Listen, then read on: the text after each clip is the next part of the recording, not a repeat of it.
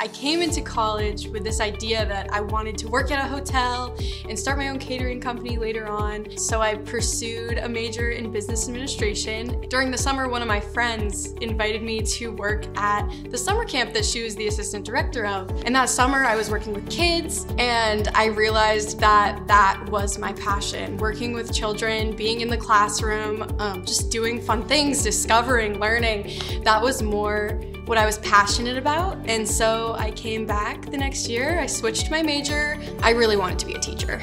And so I got to start field placements this past year, and I was working with students in the classroom almost every day, and it just really solidified that decision for me. The honors community is so supportive. One of my favorite things about the honors community is the fact that it is one of the biggest learning living communities here on our campus. My roommate from the first day of college is my roommate. We are still really close friends. We've been together this whole time, and a lot of our friends we made in honors in that space, which was so helpful, and it just really helped me build a supportive community right coming into college. I feel like it would be impossible for it not to feel like gratifying and give you a little bit of satisfaction when you're doing so much. You're working with the future. Like, that's probably one of my favorite parts about the job, honestly. I'm getting to affect these kids' lives so intensely.